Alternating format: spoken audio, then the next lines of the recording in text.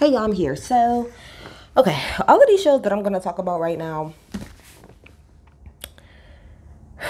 Lord have mercy. These are 3 shows that I've been watching, but I just really haven't had the time to sit down and do an individual review. Just because, number one, we'll go through it. Let's just get Love and Marriage Huntsville out the way. I cannot do this show.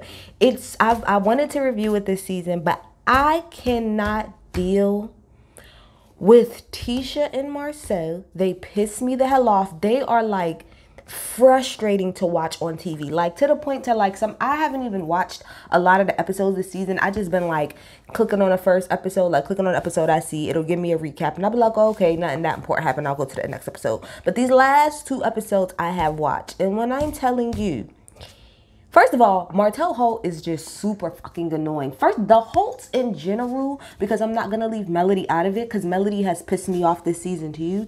The Holts are fucking annoying. But Martell Holt has been showing his ass this entire off season, so I didn't really want to see him and deal with him and his lies.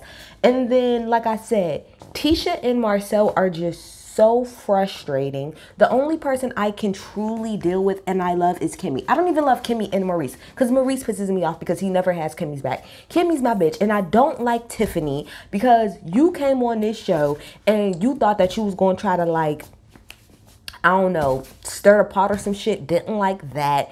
And Destiny, you ain't bothered me you ain't bothered me that much so far this season.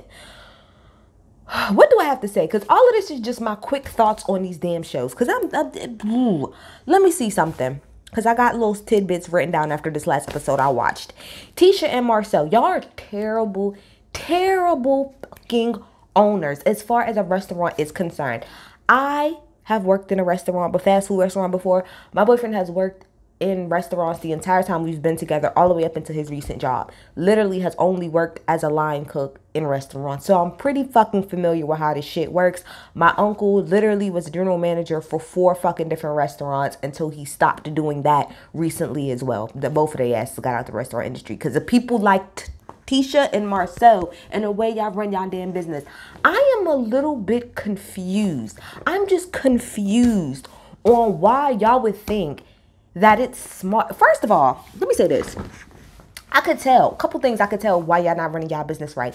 Number one, there is no reason that as a general manager, Jalen should be cooking, serving, any of that. As the general manager, what you're supposed to really be doing is just keeping an eye on everything and making sure that everything is running correctly. You go in the back, you do your little motherfucking paperwork, make sure that the numbers is hitting correct, make sure you got the right staff and stuff. Now, not to say GMs don't hop on the line. They do, but they hop on the line when needed. They help out servers when needed. They pop in and out, they do their little table touches and go about their day. It is not their shift that they come in and now they're on grill. It's not their shift and now they're a server. It's not their shift and now they're a bartender. That's what you hire people for. So that's number one, how I could already tell that y'all not running this business. There's no reason that Jalen is a general manager and he is cooking more than he is managing. That's a problem, number one. Number two, the fact that your entire staff walked out on y'all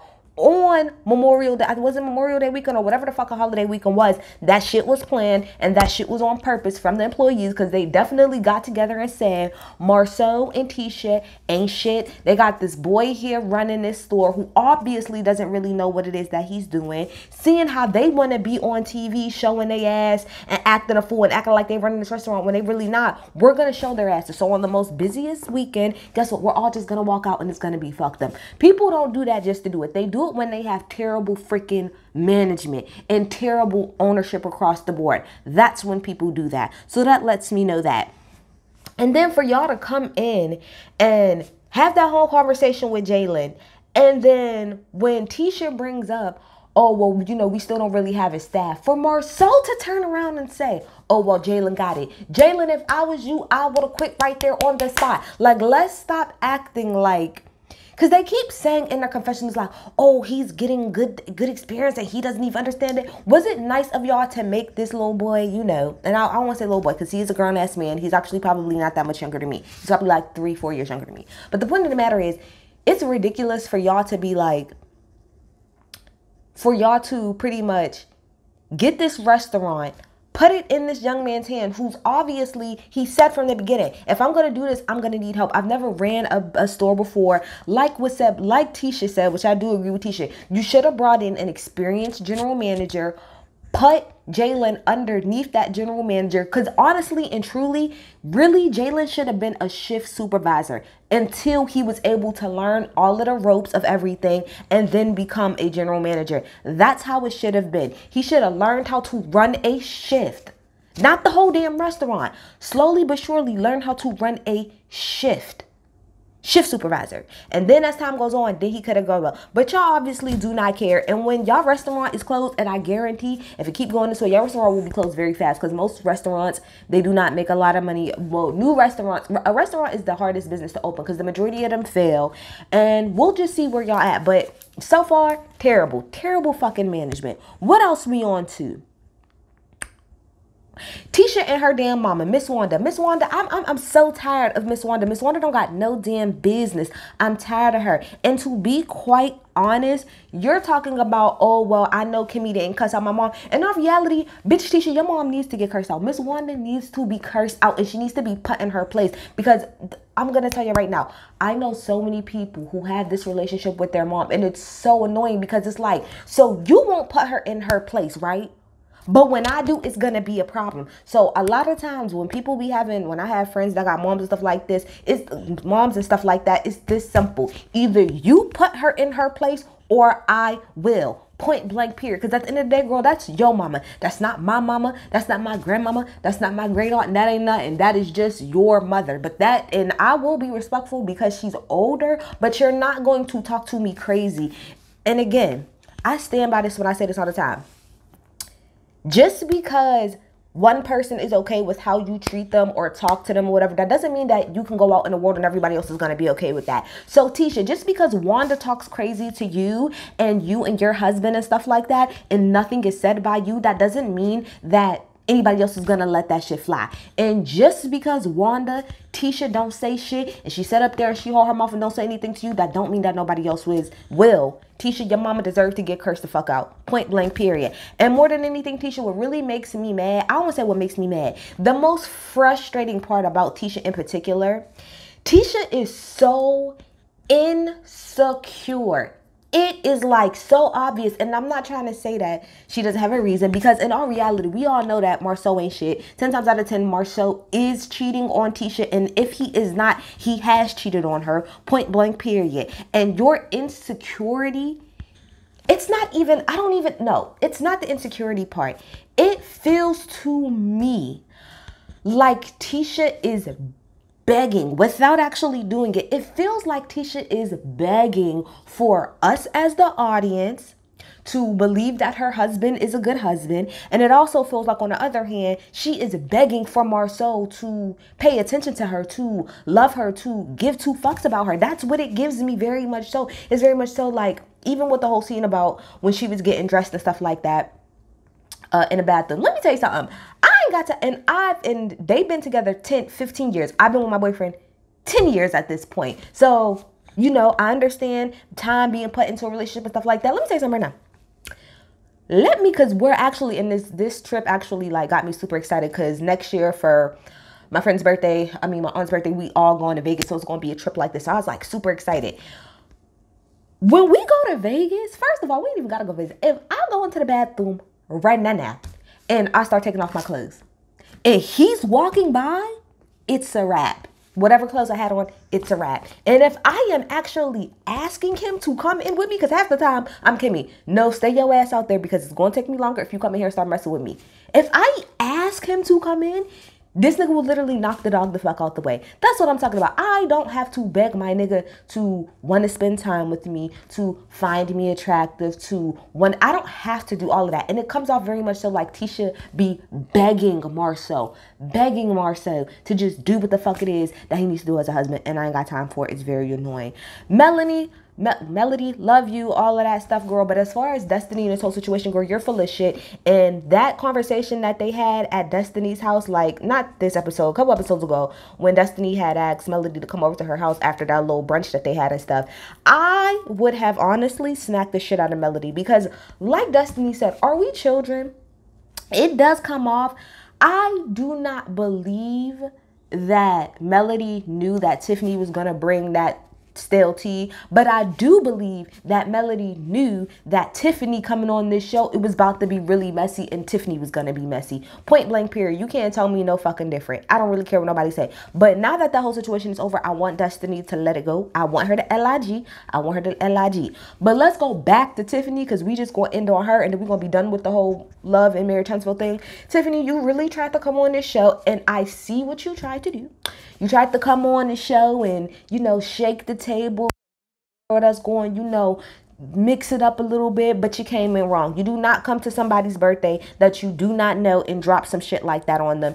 You have no idea. That shit was done on purpose. I'm sorry. That shit was done on purpose by Tiffany to get a reaction and to get some little camera time. Wasn't cute. Did not like that. Also didn't like the fact how you sat up there and tried to bring up the whole thing with Monster. And I love the fact that Kimmy, Maurice, and Kiowa, well, shout out to Kiowa, because y'all know she pissed me off last season, but we good now.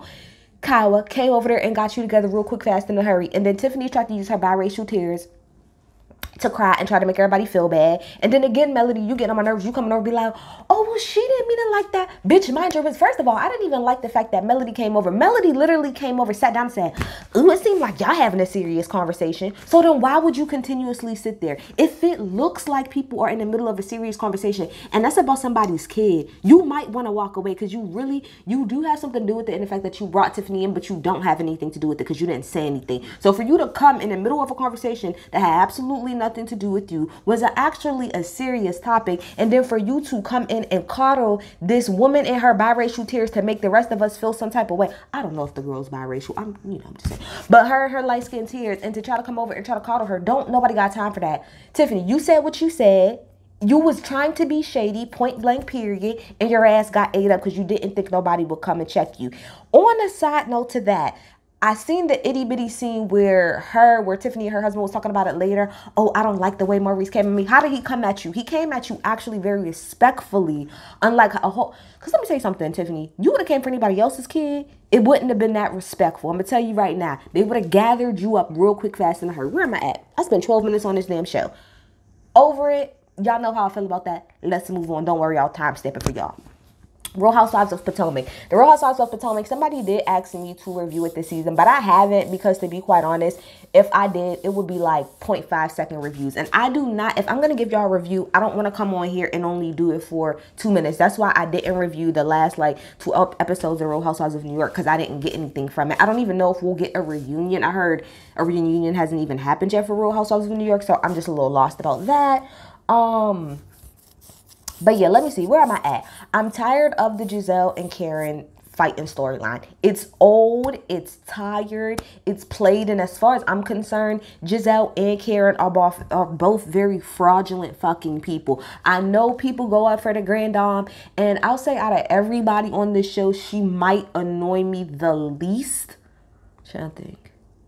She's at the tail end of people that annoy me the least. However, she is messy, and she's just as shady, and she's just as unnecessary as Giselle. Maybe not as much, but they not that much different. I know a lot of people love to ride on Karen's side because they hate Giselle. But to me, Karen ain't that much better than Giselle. She's just as shady. And especially to me after last season, she proved to me that she's just as shady, just as fraudulent as Giselle is. Both of them are fucking old and they're tired. And I'm fucking tired of the whole thing. I'm tired. Either be friends or don't. But y'all trying to do this whole frenemies thing the whole way that, like, the same way, put it like this, the same way that we got tired of Nene and Kenya, and how we are tired of Kenya and Portia. We're tired of the Giselle and Karen thing. We're over it. We don't want to hear about it no more. Like, I don't care anymore. Y'all bitches are friends. Like, let's just be real. Y'all are really friends. Y'all are friends. That's why y'all been cool for so long. Y'all are really friends. Y'all just like to do the little digs at each other and then get mad at each other for doing it. Y'all both take digs at each other.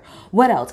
Ashley Darby is still on my screen with Michael Darby, and I am a little bit confused as to why. Now, let me make something clear. I'm one of those people who I was not on Monique's side last season when she grabbed Candace up. I was not on her side, not at all, but that's because I'm a little bit more mature than probably the average person and understand that you are supposed to use your words, not your hands, especially when you are on a show like the Real Housewives. People are going to talk shit. If you're going to go and grab somebody every time that they talk shit or get loud and da-da-da-da-da and all of this is going on, then you might as well fight everybody. All of that to say, Monique was pretty much kicked off this show, or y'all tried to kick her off the show for grabbing Candace up.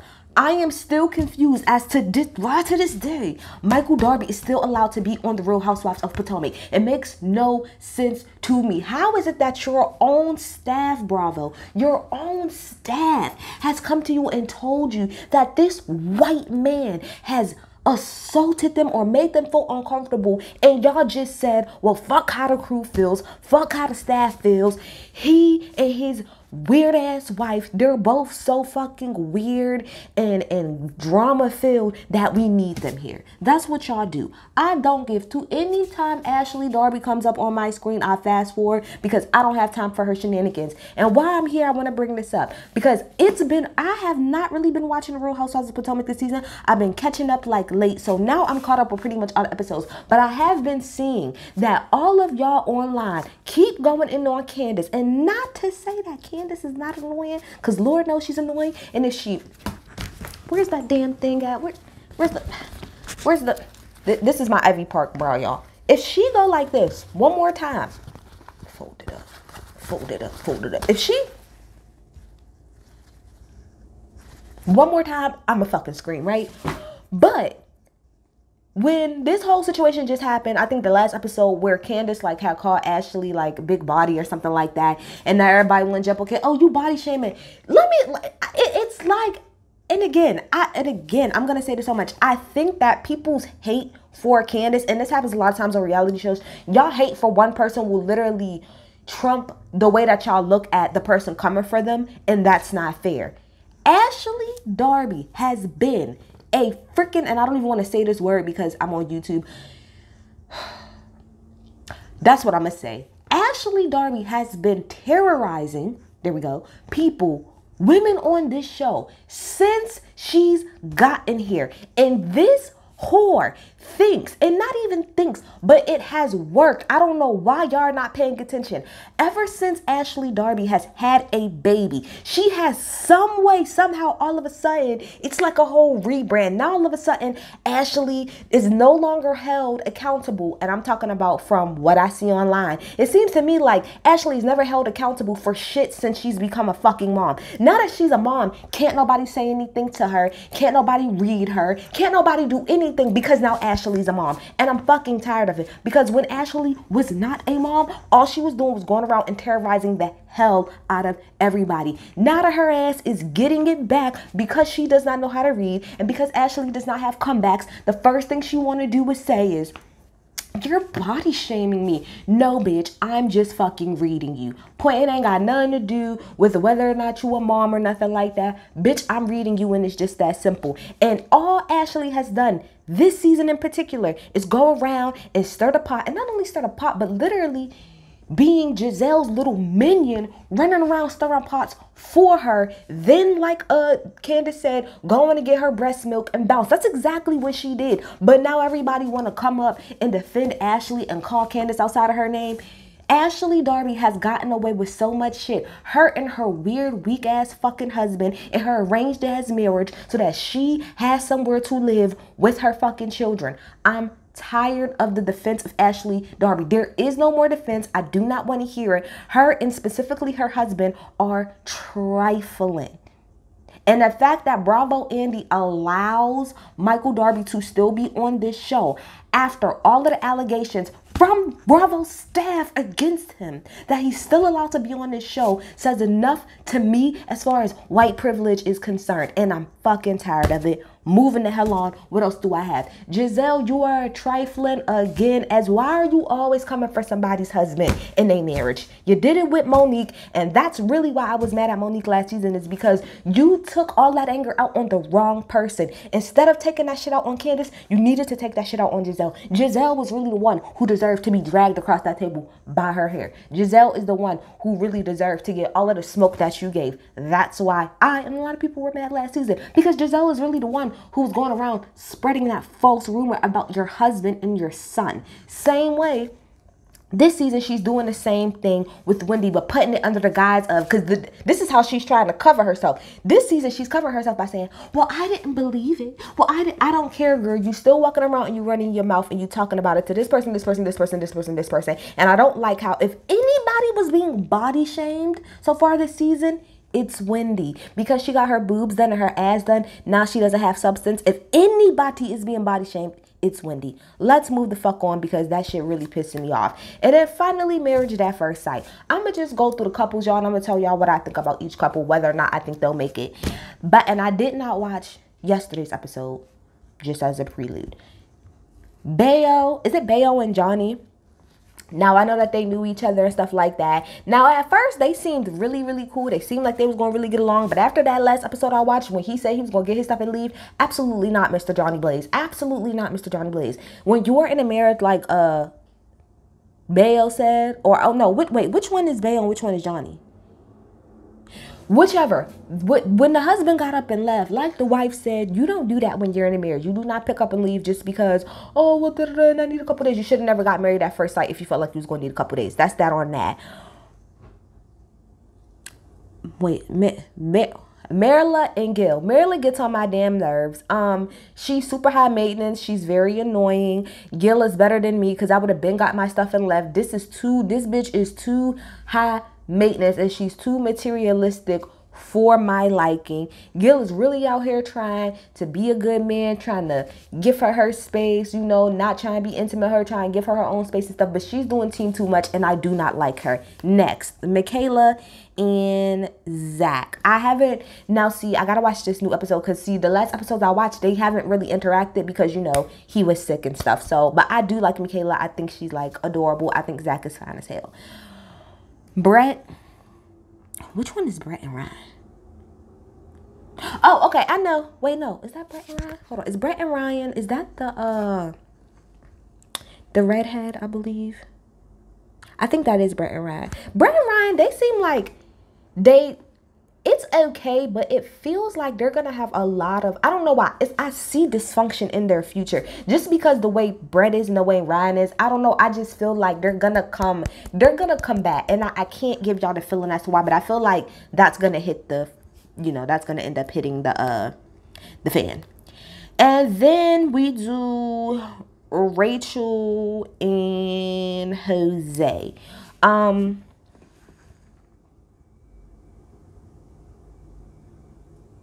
So I think they're okay. Like, you know, they're getting to it. The only thing I really have out here is Rachel likes her independence. So she said, and this is one episode, she was like, she likes her independence, so she doesn't really like how Jose is very like, I want to be the man of the house. I want to take care of this. I want to take care of that. And Rachel was like, well, no, nigga, like, don't do that. Like, I got it. And it's kind of hard, I would imagine, when you've been single for so long and stuff like that.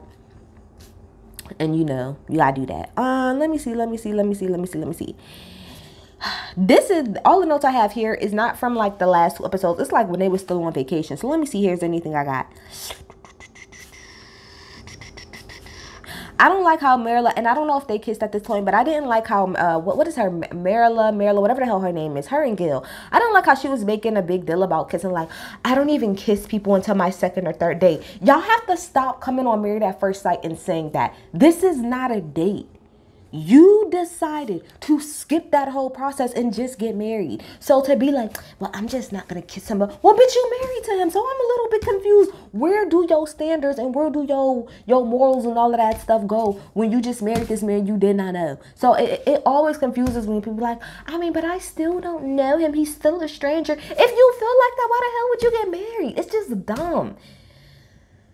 All I did was complain this whole damn video. I'm sorry, y'all. That's all I did. But those are the 3 shows that I've been looking at.